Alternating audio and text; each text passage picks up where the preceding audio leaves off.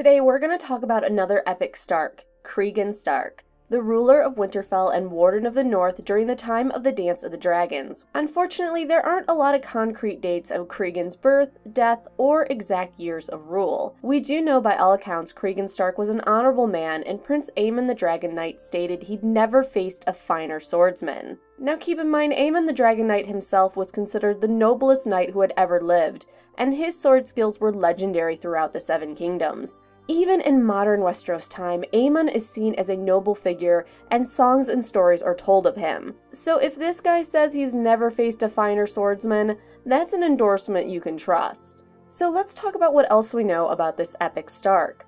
Cregan Stark had a long reign as Warden of the North, and during his rule, he employed Maester Kennet, who would serve at Winterfell. During this service, it's assumed Cregan gave the Maester permission to study barrowfields, graves, and tombs of the North and send bones to the Citadel for assessment. Because of this work, Maesters were able to confirm evidence of burials among the giants and estimate the largest of the giants reached 14 feet tall, though some claim 12 feet is more like it. If Cregan truly supported this research or just let his Maester do as he pleased, that is unknown.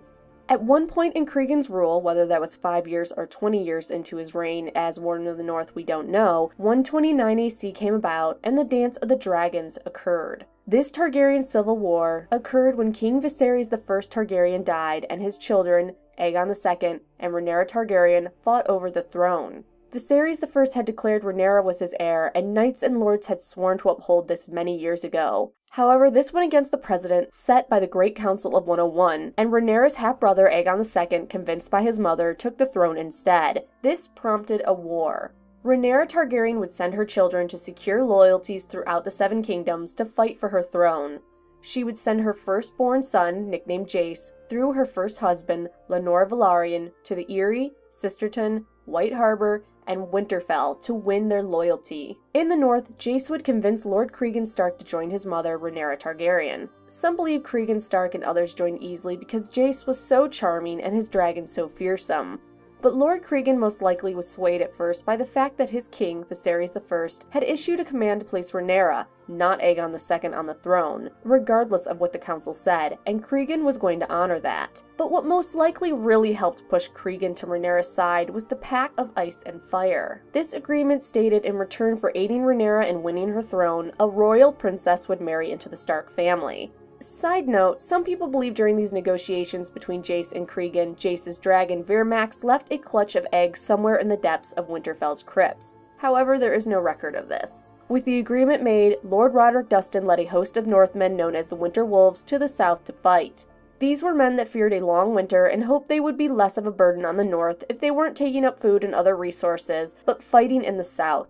These Northmen would equal around 2,000, and most would die in battle, begging for the honor of leading the attacks. Towards the end of the war, Cregan would finally lead his own group of homeless men, childless men, unwed men, younger sons, and old men to war. These men gathered willingly under Cregan so that their lives would be of use and spare the North another mouth to feed during the long winter. However, Cregan and his host took too long to form and march, and by the time they reached the south, Aegon II was poisoned and dead, along with Rhaenyra Targaryen. With Aegon II's death, Cregan's bannermen were denied the adventure and rewards a battle and a glorious death. Despite this, Cregan still marched his army to King's Landing, intent on punishing Storm's End, Casterly Rock, and Old Town for supporting Aegon II, and not their late King Viserys I's chosen successor. But even that was robbed from Cregan, as Lord Corlys had already sent envoys to Old Town, Storm's End, and Casterly Rock, suing for peace. In the 6 days the court waited to hear if Lord Corlys was successful or not, the realm held their breath for news of more war. During this time, known as the Hour of the Wolf, Lord Stark held sway at court. Here, Cregan found one thing they couldn't take away from him: punishing those who had poisoned and betrayed King Aegon II.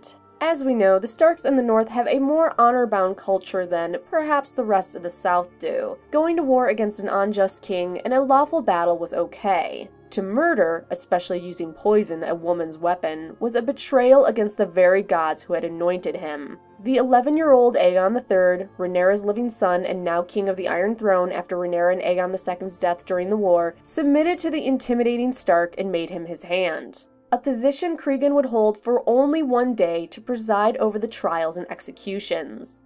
In the end, Lord Stark arrested 22 men in Aegon III's name, including Corlys Velaryon and Larys Clubfoot. Most of these men took the Black and joined the Night's Watch. However, Sir Giles Belgrave of the King's Guard chose death, not wanting to outlive his king, Aegon II. As well, Larys the Clubfoot, last of House Strong, chose death. Lord Corlys was only spared a trial and execution or taking the Black by Rhaena and Baela Targaryen.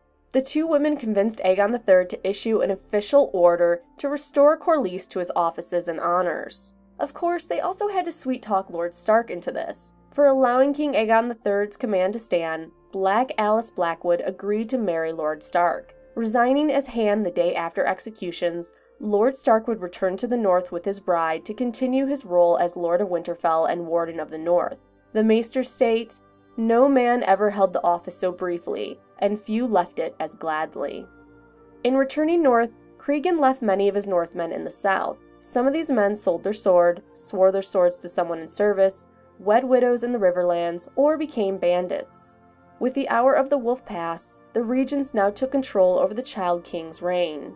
House Stark and Lord Cregan would reap many rewards for his support of King Aegon III. Though a royal princess never married into his family, as the agreement had stated, the Starks became much more loyal to the Targaryens than seen in previous years due to Cregan's assistance. The realm would see Cregan's son and heir, Rickon Stark, fight with the young dragon, King Daeron I, during his conquest of Dorne, though Cregan's son would die outside of Sunspear in one of the final battles. This death would cause the North trouble for years with the reigns of Rickon's half-brothers. Which leads us to the last part about Cregan Stark, his wives and children. Cregan's first wife before the Dance of the Dragons was Arra Nori. She would give Cregan one son, Rickon Stark, who fought and died during the conquest of Dorne. However, before Rickon's death, his mother and Cregan's wife Arra would die sometime before the conclusion of the Dance of the Dragons. How she died or exactly when she died is unknown. Then, as we know, Cregan would marry Alicent Blackwood as part of the agreement to restore Lord Corlys to honors and office. Cregan and Alicent Blackwood would have 4 daughters, Sarah, Alice, Rhea, and Maria Stark. At one point, Alicent would die, leading to Cregan marrying his last wife, Lyanna Stark. They had 5 children together in total, Janelle, Edric, Lyanna, Barthagen, and Brandon Stark. As I said before, Rickon's half-brothers would cause trouble for the North for years. The crazy intermarrying around Cregan's time is another video. However, here is a picture of their family tree. As you can see, there was a lot of fathers, half-brothers marrying their daughters, or another way of saying it, Cregan's sons marrying his grandchildren.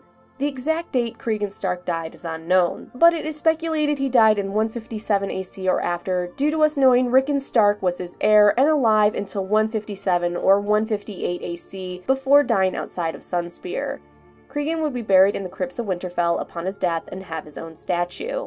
So that is Cregan Stark, Hand of the King for one day, shortest office term in Hand history, and a man hell-bent on justice. We will have more epic Stark videos throughout the rest of the year. New Game of Thrones, A Song of Ice and Fire videos every Sunday and Wednesday. There is a new poll. I have recovered from my cold and then awful sinus infection and now want your input. We are keeping Game of Thrones, A Song of Ice and Fire videos on Sunday and Wednesday with voice only and pictures.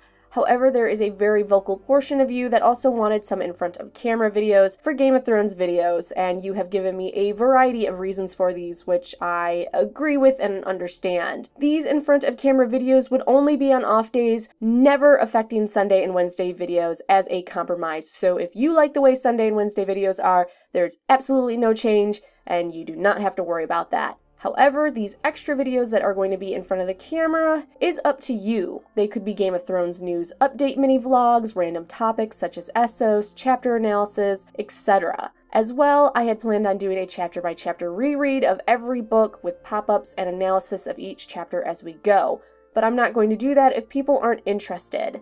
Even though I have been collecting pictures and material for that for a while. If you are interested, click the link in the video description and vote. Again, none of this affects Sunday and Wednesday videos. They will stay the same format. But I want to give something to those that wanted a little different on extra days. This won't be every week, and it will be spaced out with the other extra Game of Thrones videos I need to get out.